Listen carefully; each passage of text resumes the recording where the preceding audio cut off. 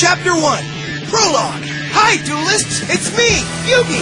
And the one and only Joey Wheeler. Today, we're hosting a special program for everyone watching this DVD. We're gonna tell you how to play the Yu-Gi-Oh! Trading Card Game. It's my favorite game, and I know it'll be yours, too! Yeah, and if you perfect all the techniques in this DVD, you'll be a master duelist, like yours truly, right, Yug? You're a master duelist? What? You don't think I can duel? I'm only kidding. Of course you can duel. Joey wasn't much of a duelist until he learned all these techniques, and now he's one of the best duelists in the world. Hey, you're embarrassing me. You don't have to lay it on so thick, even though it's true. This Yu-Gi-Oh! Trading Card Game Duel Master's Guide will explain everything you need to know so that you can jump right into your very first duel. All right, let me give you the basics of the game.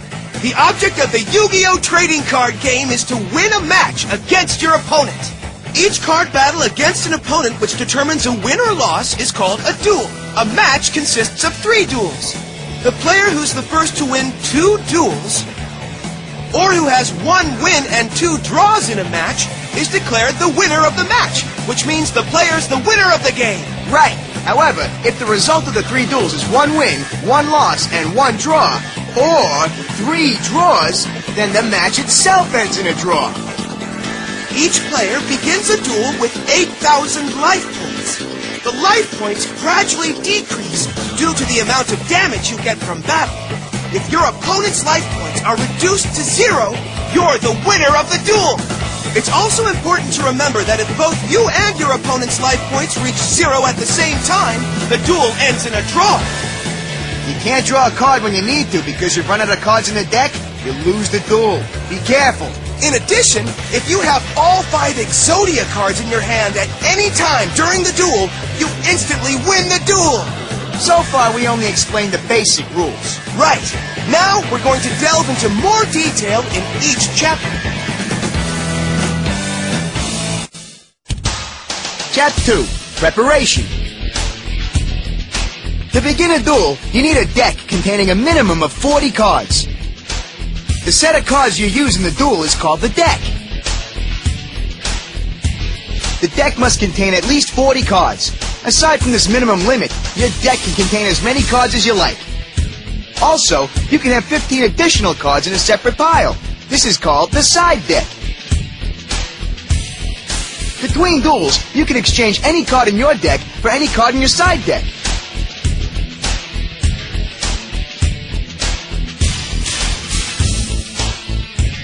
But after exchanging the cards, you must have the same number of cards in your deck. This means the number of cards in the side deck must always be 15. You're allowed a maximum total of 3 copies of the same card in your deck and side deck combined. Also, in your combined deck and side deck, you can only have 1 copy of each limited card and 2 copies of each semi-limited card. To get the most recent information regarding the limited card list, tournaments, and much, much more, you can visit www.yugioh-card.com. Check it out!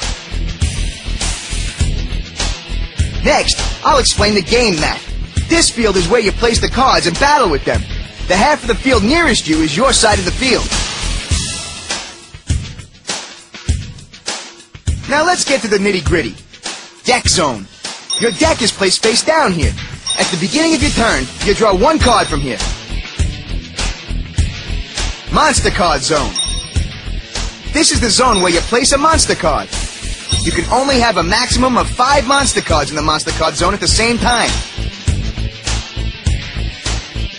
Spell and trap card zone. This is the place you can use spell and trap cards. You can only have a maximum of 5 cards in the spell and trap card zone at the same time. Field card zone. A field spell card is a special kind of spell card that can only be played here. Some examples of field spell cards are Yami and Shogun. Fusion deck zone. If you use fusion monster cards, put your fusion deck here. The fusion deck consists of a group of fusion monster cards. The fusion deck is always kept separate from the deck.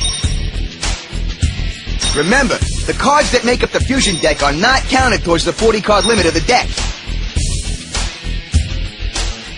Graveyard. This is the zone where you put destroyed monster cards and used spell and trap cards.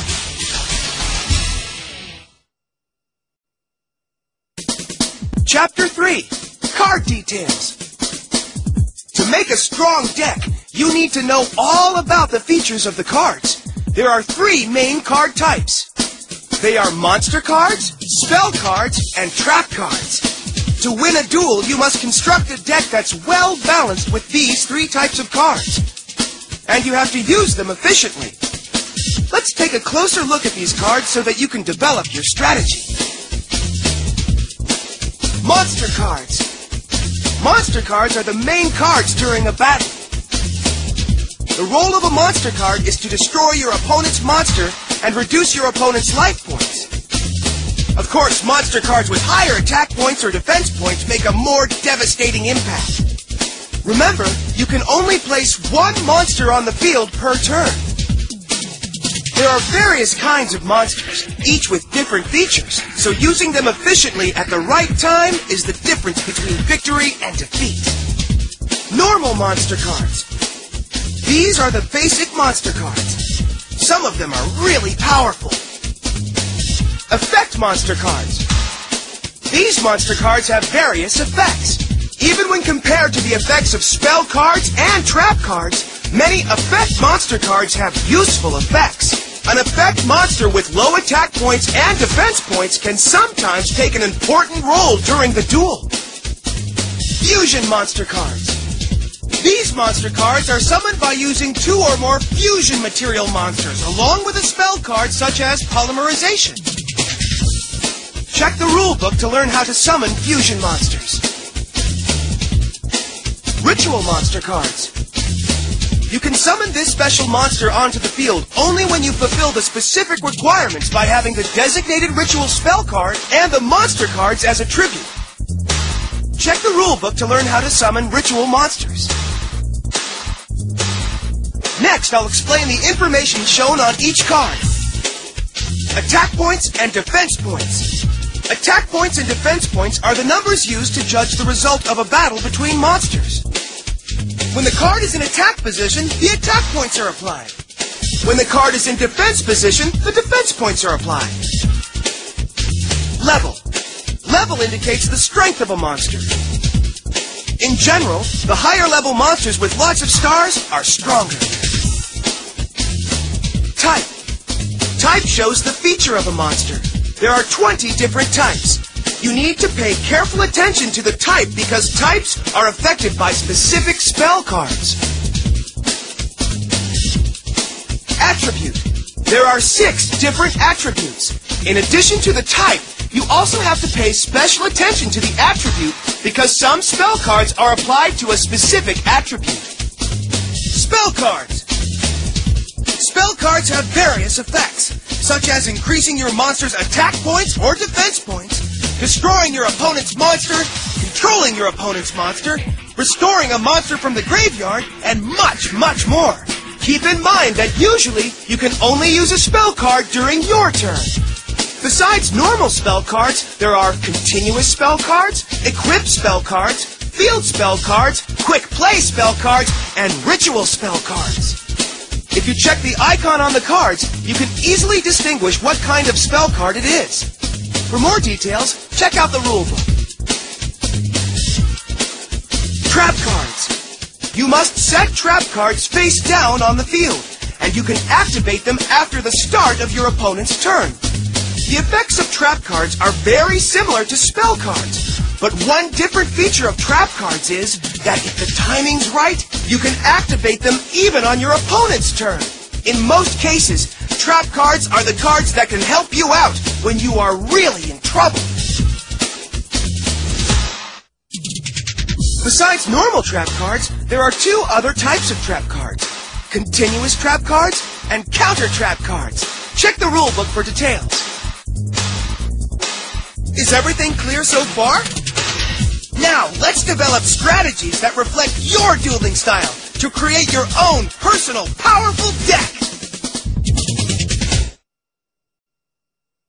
Chapter 4, Phases of Gameplay.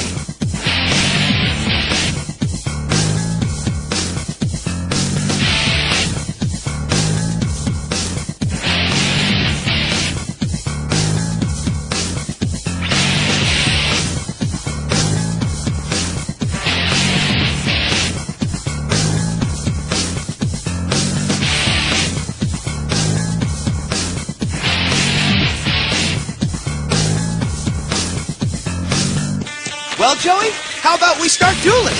All right, but first we have to prepare for the duel. In the beginning, don't forget to say hello to your opponent and shake hands. Next, shuffle your deck thoroughly and hand it to your opponent. After you receive your opponent's deck, shuffle it a bit. This is called the cut. After the cut, return the decks to each other. Now you have your deck back. Put your deck onto the deck zone in the game mat. If you use a fusion monster